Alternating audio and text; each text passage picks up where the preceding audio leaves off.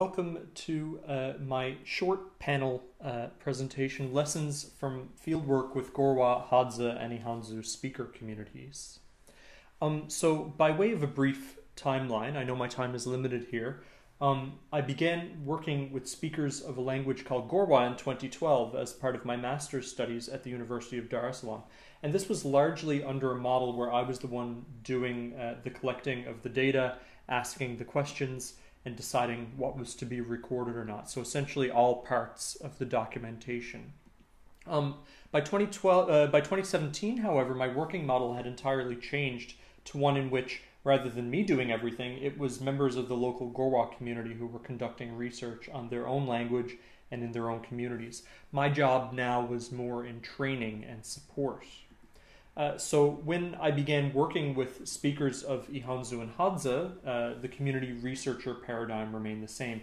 So during these concurrent documentations, which would take place over the span of 2 years and continue to present in central Tanzania, we would train and support members of these speaker communities to document their own languages. Now, 2 years on from the beginning of these projects, I'd like to share some of what we learned. The image here is from the training workshop we held at the very beginning of these new documentation projects. And the training was really crucial to the success of the project. And if you're interested in reading the associated report outlining this training, you can do so by following the QR code on the screen. I've given my talk the main title, Remote but Not Distant. And this is because I want to actively discourage the belief that all linguistic fieldwork can be conducted from behind a computer in Europe or within a seminar room in the city. I still believe that fieldwork is primarily just that, work in the field. That is, the actual physical context in which the phenomenon one studies exists and can be observed and experienced.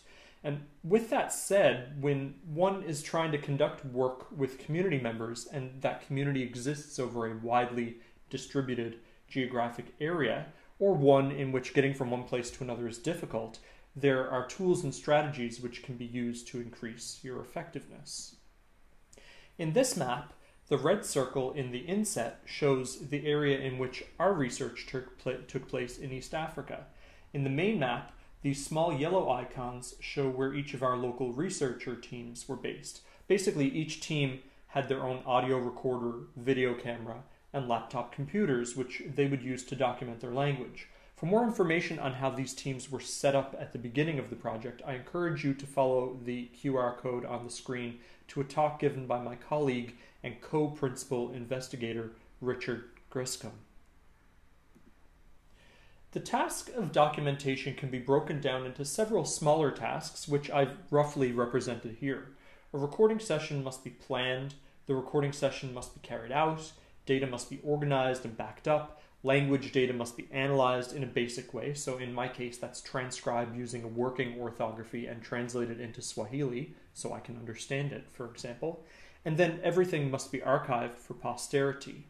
So how do you do this in this context? Well, most of Tanzania now enjoys some level of basic mobile internet capacity.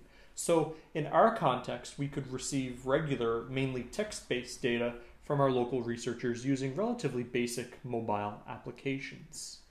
For example, our local researchers would record basic participant metadata such as the gender, age, and names of people in recordings, and session metadata including location and content description, using a tool called Open Data Kit on smartphones we provided as part of the equipment. When this information was logged, it would be sent to a server which we could then monitor to see what kind of material was being recorded, and even things like the exact GPS coordinates of the recording session. And again, for more information on Open Data Kit, I encourage you to follow the QR code on screen to a detailed description by my colleague Richard Griscom. In addition to this, the files produced in transcribing and translating the recordings were also text files. So the piece of software that we were using was called Elon, and the product file is an EAF file. So these are also text files, and they could be sent to us weekly using WhatsApp, which is an application in widespread use in Tanzania. On the other hand, however, there were parts of the workflow that could not be coordinated remotely and that required the principal researcher to be physically present. The actual audio and video recordings, for example, were simply too large to send via the internet in any sort of straightforward way.